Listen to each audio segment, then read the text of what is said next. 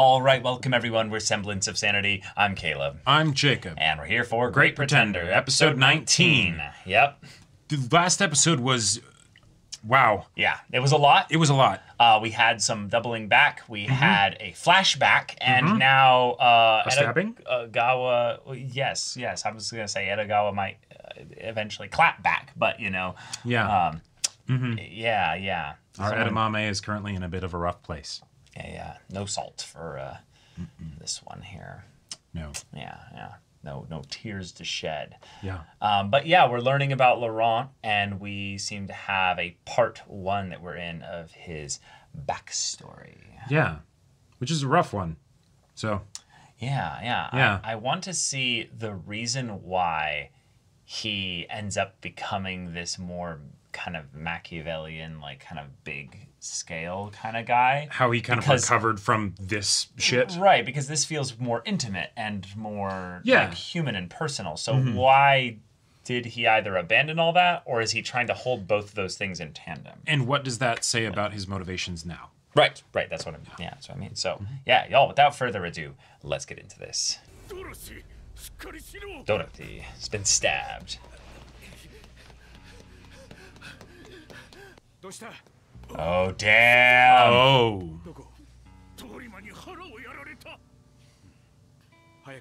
Wow, okay. Okay.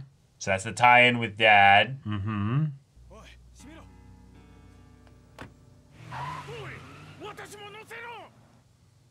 No time for that, my guy. Shit.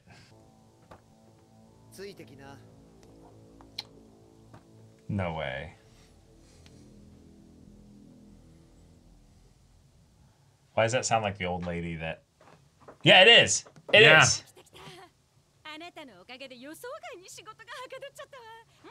Oh, wow. Wait. Oh, it's because it happened to him this way as well. Gotcha. Damn. All right. So you just got conveniently lucky and... Yeah. Wow. Okay.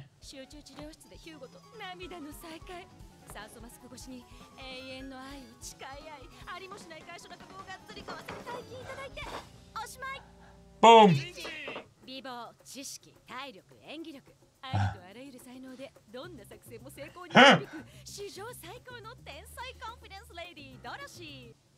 Okay.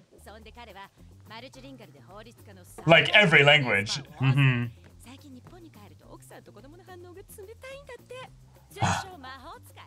The wizard. Oh, the name of the arc. Nice. Okay.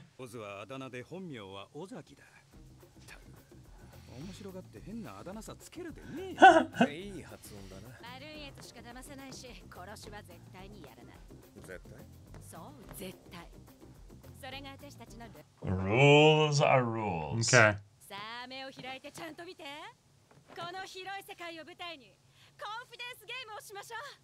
Sure.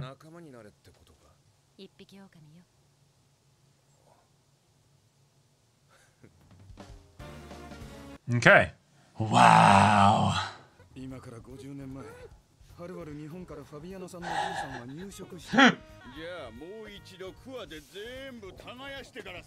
Wow. Yeah. I saw that coming. Yeah, I saw that coming. Yeah.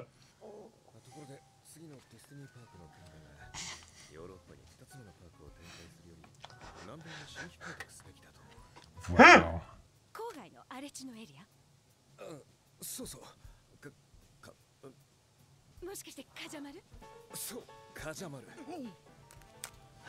Easy. Easy. Just like that. Yeah, you know. Yeah. Right. All that stuff, yeah.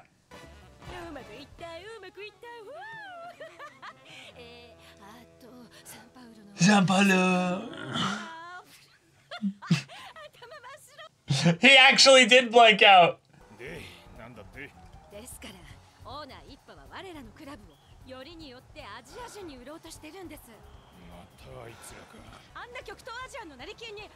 Oh, yeah. Oh. Right.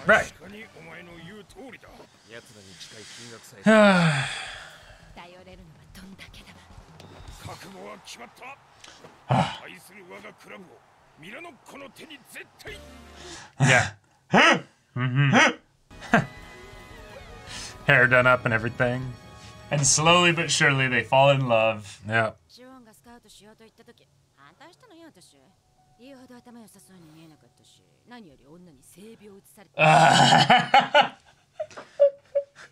You're not wrong.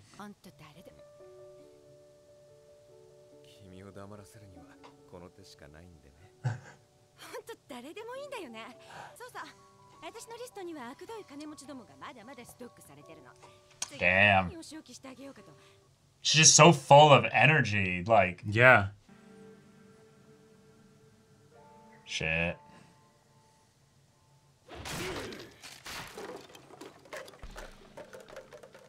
Alright, is this part of the game? Part of the setup? Maybe.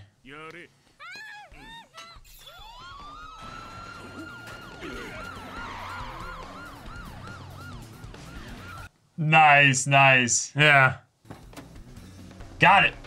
Beautiful. Hey. So you assholes. Like, yeah. Don't get so excited. I should be like, what? I thought you were right behind me. Like, why didn't you jump in the car? Right. That's a massive bed. Holy shit. Mm-hmm.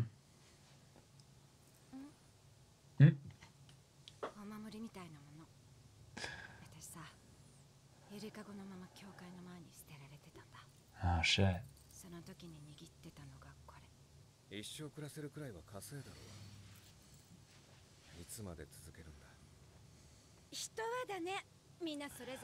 Little Lord Laurent.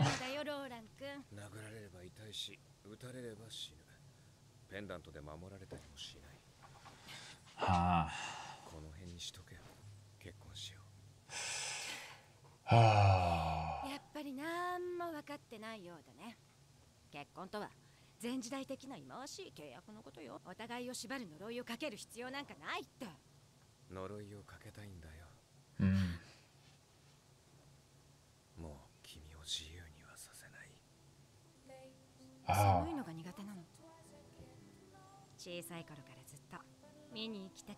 Yep, Aurora Borealis. Okay. All right.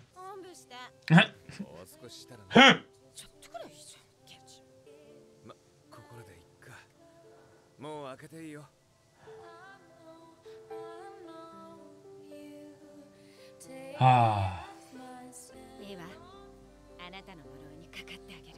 Damn.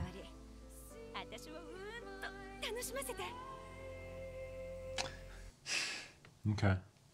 They would, in fact, have a blast. It would end in a blast. Yeah. Right. Like, was it a one last job, or did, like, their past just catch up to them?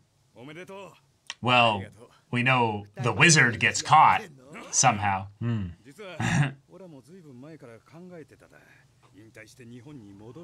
Oh! Oh!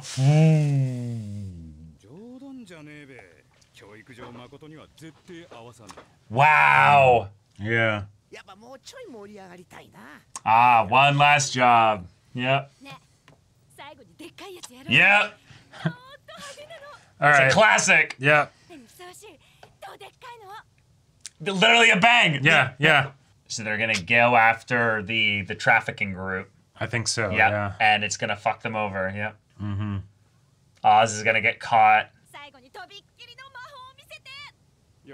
Yep. There's the big tower and everything. Right. Yep. Cool. Ah, here we go.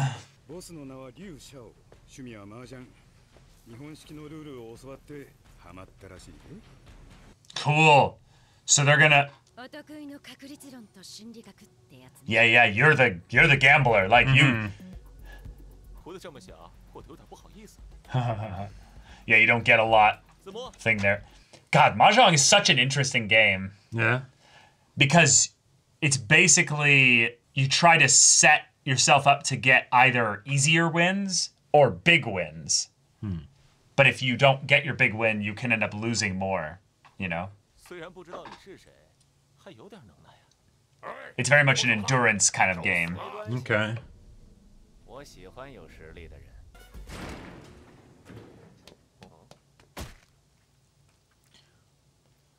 Oh shit. Oh shit. It's the same thing. Oh. Okay. So he jumped in front of him. Same way. There's Oz. Okay. So they use. And that's how he gets in close. Yeah. Yeah.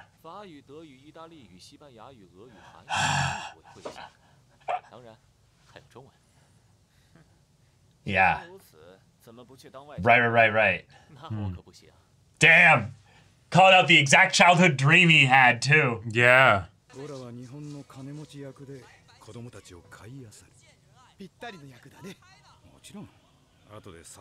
Yeah, and then of course he's gonna get caught with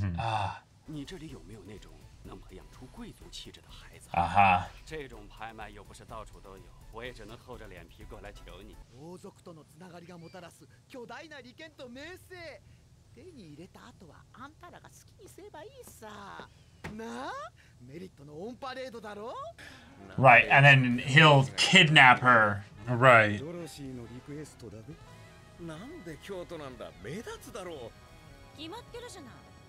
Hey, I know that spot. Oh, really? Yeah. Nice. There's a big golden pavilion that they do tours around that's like the golden pavilion in Kyoto. But the fact that she would get like a private spot to like sit there watching it is like... Yeah. No. All right. Yeah. The backstory continues. Yeah. And the whole thing was a setup to get Laurent. Yeah. Okay. And it's something that in a lot of ways feels very, very apropos given that Edamura was kind of used the same way. It's basically then it became even a part of their MO to take the ways in which previous jobs worked kind of luckily and just manufacture that intentionally. Yeah. And so the idea that that element then got used for Edamura, like kind of, like just a little bit, works really well here to sell the idea that this is how they've done things. Right. Laurent was not always supremely competent and did everything perfectly. Nope. It's that all the times that things kind of luckily worked out. They were really good at improvising. Well, right, but they would then take those things and manufacture them, thus showing the pretender aspect of these luckily coincidental things, but also that their luck was bound to run out and this job will be where it finally runs out. Right. You can't just keep relying on things kind of just working the same way. Working and being manufactured. That yet combination it was able won't to work. get them really far. It got them real far. You know, so it's of course they'd rely on that, too much because relying on it had worked and then all of a sudden it doesn't. And we'll get to see exactly how. I like that we're spending a decent amount of time on this backstory. Yeah, because I want to really care about these characters. Yeah, well, we know two of them already pretty well before this. Well, it's the characters, but then also the plot, because it ties very closely into the why of the situation that we're in now, right, in present time. So getting to see it in detail of exactly how it went down, because if that's important, because if the dad is going to, explain all this to Edamura, when Edamura has already fully, really, in truth, adopted his position as a trafficker, right? You're gonna have to really really sell it that this is a legit thing, that it's not just another, like ploy or something like that, right? Right. It's not some loyalty test or whatever. No, it's he's being bamboozled again. We're having some very dramatic, violent thing happen in front of him. His father comes back to end up kind of getting him set up to be primed to then get things going later. Of course, this is absolutely fucked up that they're doing all this to Edamura because obviously the twist is that everyone's still alive. It's just the question of why did you need to get him in this deep, if not for just revenge, or because there's something really specific they need to have him be able to do, which is where I got my idea of she's being actually trafficked in their system. Right, they weren't able to actually get her out after using her as sort of the bait. Right, they kidnapped her, and now it's I need to find her. So it's Laurent's humanity is still in there, and it's specifically tied to to his love here. Yeah. And that would also, if they end up doing that, that would be kind of in line with the general tone that the show has done up until this arc of the everything ends up resolving happily. You know, yes. Even like in the situation with Cynthia, where she doesn't actually get back together with Thomas, right? It's she resolved that. She resolved it. They had their happy ending, and now the story continues, right? So I feel like that could totally be the way that they do it. And if you're going to introduce effectively a new character here, right? Because we had the dad before, even though he wasn't like a present active character, right? So it's kind of two introductions, but right. And we have already addressed the idea here that we didn't really know him; we knew half of him. So the idea that Shiwan is bringing up he's literally, or not even Shiwan, the other girl, the main girl, Dorothy, is like he's like Jekyll and Oz. Like there's two sides to him here. He's a very good liar. Yes, a very good liar. Yeah. So I'm with the amount of time that they're spending on the backstory here, that makes me optimistic that they'll spend a comparable amount of time to the conversation then with Edamura and his father after the backstory is concluded, because this very much seems like this is his father telling him sort of the story of what happened, right? And so now, right, and there's fun motivation that I think is really so. When they introduced the dad's whole, like, I was actually, like, human trafficking and stuff like that, I very quickly kind of felt like there's something else to that story there.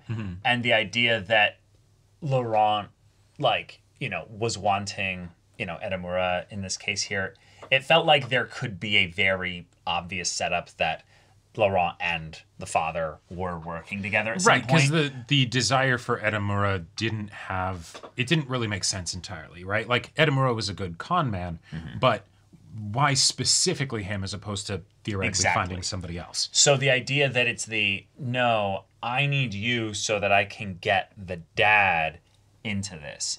Because if I don't get you, he won't wake up from his slumber effectively. He's in so deep that he has fully adopted this as his identity right now. Right. It might be that it was he literally is adopting it. It might be also that he was Jekyll and Ozing it because he's the best liar possible. Right, and after being in one form for 10 years or whatever, it's like So even if he didn't need exactly Edamura, it's this will guarantee that if there's any worry that his father wouldn't be able to do it, I'll bring Edamura into this, that'll work. And especially if Dorothy did end up dying, it would make sense why Laurent would be like, no, I couldn't afford to take risks, because when you're staging so much on like everything needing to work perfectly, and especially no one betraying you, no, this would be like real bad if somehow it didn't work, right? If he turns out he was too deep, Right, and that's kind of it's kind of the romance and charm of this show, is that there's so much convenience, so much just happening off screen. We never say how they were able to make it so that the knife that Laurent decides to buy happened to not actually stab Dorothy, right? Right. Or why, like, oh no, maybe she did actually get sent to the, intensive care or something and managed to recover, and that's just part of the... Yeah, these people are competent, they're extremely talented, but we're going to show them fucking up here. Right. And I'm excited. Because in some ways, The Heist Gone Bad is one of my favorite, starts to a story. Because it's the idea that, shit, we're riding that high. It's happening. It's great. And then, boom, you crash. Yeah. And that crash, that, impact can hit so hard. And since we already know what the splash damage is of, the Edamura family being just destroyed forever. Oh, yeah. It's like setting it up as a tragedy. Yeah. Oh, it absolutely is a tragedy. And thus, Laurent, you fucking weasel. You set all this up from the beginting so that you could either save her or get back at the people that, hurt her or killed her or took her or whatever. I wouldn't be surprised. Either way, you shitbag. I wouldn't be surprised if it wasn't even to try and get Oz back, but it was the... Oz is the one weak point here, in that he actually was from our crew. Sure. And so I need to make sure that he just won't be a problem. That also could be it, right? too. Like it's just get the son here so that way he can kind of, neutralize Oz, that situation will be taken care of, right? Yeah. Because, who knows who he is after all this time, right? Right. And then, while that's happening, I can do whatever. But yeah. it's really cool because I feel the way in which they're humanizing Laurent here. Like I see his humanity, but I also love that we're not just completely throwing away this is who he's been, like, and now we know why he's been that way almost exactly. So it's just like, and on top of that, they brought something up here which I'm not sure if they're just setting that up as they're going to do a similar thing to handle the situation in the present day, or if they're setting it up so that then it can be addressed in present day. But we'll set up and we'll buy the kids, and then of course we're just going to put them into foster care, right? Either that's been happening or it hasn't, right? With the present time, with stuff that Edamura's been doing. And so, they don't necessarily have to go into that, but it would really help me personally to, if they went into that, because that's, oh boy. Yeah. I think the dark reality is that for this job, Edamura's been doing everything, because in order for them to have set all that up, they needed to fool him. Well, they needed to fool him, but it's not about him at this point. It's the idea that they're still trying to take down both wings of this organization, the Chinese and the Japanese one. So we need all of it to be genuine. And while it's not actually much time that's passing, like it's not actually that much time that's passing, which is more my kind of gripes with it in general. Yeah, a couple of months and suddenly he's this completely different person. I mean, he did have all three of them die. In his mind, Yeah, he killed his own father, right? That's that's gonna fuck you up. But it's more then he went and did all this stuff because he's got nothing, so that he could then understand how his father survived all this time, basically, which just feels either like an ask that Oz made of Laurent and how they set all this thing up, like. Sure, but that even then feels a bit like and then you set up, like, you call up a bunch of your con buddies to come in and be the buyers, and then you just for that 2 months, you've just been buying all the kids that they have and sinking hundreds of millions of dollars into this or whatever, right? Or however we'll see the reveal as to how they bamboozle them. With this. But this episode focused primarily on the love story. And I like these two characters. Yeah. They're both ridiculously crazy people, but I like them. It's too bad that Laurent ends up kind of becoming, I don't know, the person we know now. I have so many questions to ask him effectively of his character when the show's over. There's a bunch of things that are still up in the air with regards to him. So, yeah. Oh boy, this is gonna be a doozy. This is also a bit kind of gutsy pacing wise to have a flashback be this big at the end of a series. They've the show has banked on, because these people are hyper competent. And we're going for the fun of the heist and the con and all that stuff, right? Right. That we're not going to go too much into detail of how the things happen, because these people are really good at what they do. So just go with it.